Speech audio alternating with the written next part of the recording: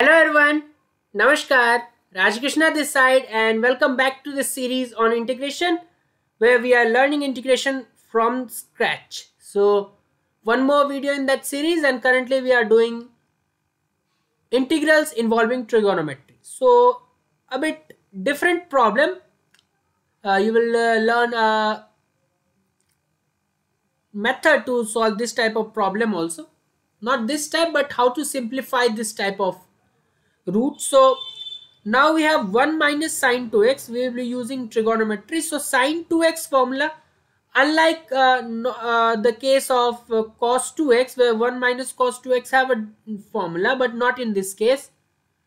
What we can do is, we know the formula of sine 2x, which is 2 sine x cos x.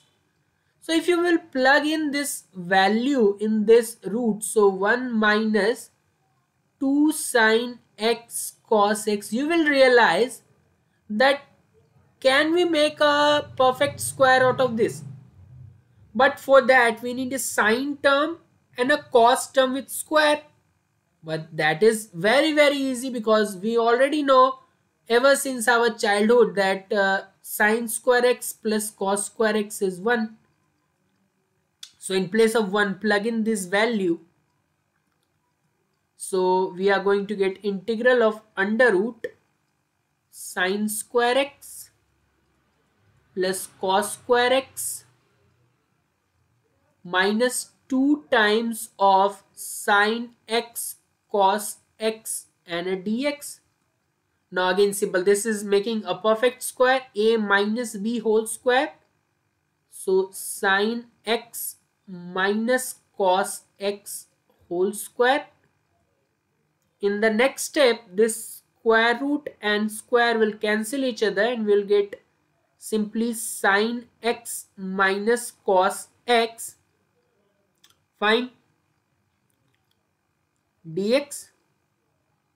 In indefinite, we don't have to think much of while removing this square root and this is getting cancelled.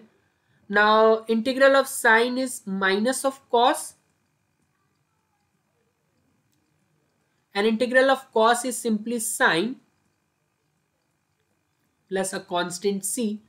So you will be getting minus of sine x plus cos x plus a constant c as your final answer. Again a simple one, not that simple initially, but when you think that sine 2x can be written like this and 1 can be replaced by this, then it was just a piece of cake for you. So that's it from my side.